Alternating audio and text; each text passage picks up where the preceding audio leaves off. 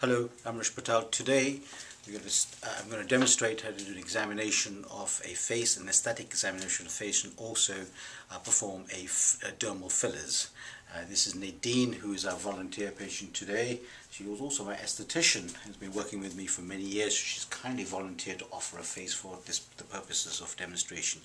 This demonstration is primarily directed to primary care physicians who are interested in this field of work. So here we have Nadine here. She's had many treatments in the past with fillers and neuromodulators. Today we're going to concentrate on fillers and just do an over-examination of the face. She has requested she like fillers in various places, and when you look at a face it's important to take a global perspective and look at the face in a three-dimensional way, not just a two-dimensional, and not focus on lines but also the whole face, which is the surface, the bony structure, what's underneath the skin, subcutaneous, and make an assessment and come up with a global plan.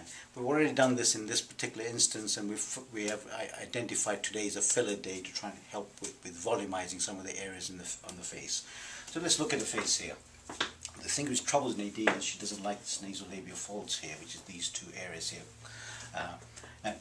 And the easiest thing to do is just fill the lines up, but in fact that's not what the problem is. It's the mid-face, which is this. If you divide the face into thirds, one third here, second third, and the lower third from here, you notice that she's lost the bulk, the volume in her cheeks, and by just doing a little bit of pressure here, note how the nasolabial fold just sort of fades away, softens up, and creates a very quite nice aesthetic effect here. Volumizing leaf also gives this youthful appearance. Likewise here. So you don't need a lot of volume, but the fat pads, there's three of them which underlie this area. By reflating those fat pads, you can actually tremendously improve the aesthetic appearance of the face and the mid-face. So rather than focusing on the line, the nasolabial fold, it's important to focus on the reflating the middle of the face. She also has some marionette lines here, which again, by just reflating this will help this, but I think that needs to be corrected in itself. If she turns her head slightly, you notice that she's got a pre-jowl sulcus there, which is the angle here, and against this the whole process of getting older, the skin elasticity disappears, the fat folds get thinner, there's bony loss underneath where the jaw is, and therefore we see this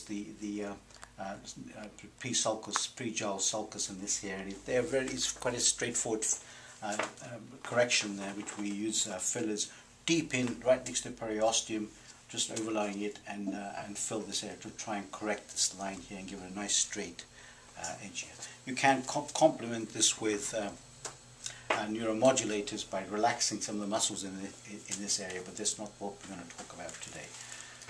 In addition, she's also requested that we do some work on her lips. She has great lips. We did fill this up how many months ago? Several months ago, and they're fading. She just wants a little top up here just to keep a nice volumized lip here. She also wants a slight correction of her lower lip. The lower lip is sort of thinning out a little bit. And finally, the temple area here, the sulcus here, really does become quite noticeable as you get older with the bony loss, the loss of the fat pad there.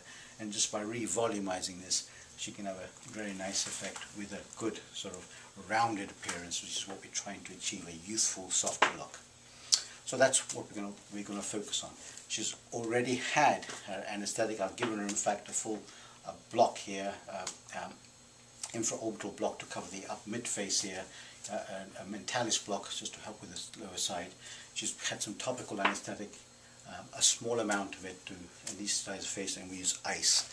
The fillers we use also have lidocaine built into them, and that's an anesthetic in itself. So perhaps we're using too much, quite a lot of anesthetic here, but the volumes are very small and quite safe in the ranges we're using. But we're giving a good anesthetic so she doesn't feel any discomfort, and it really helps the whole process of the fillers. So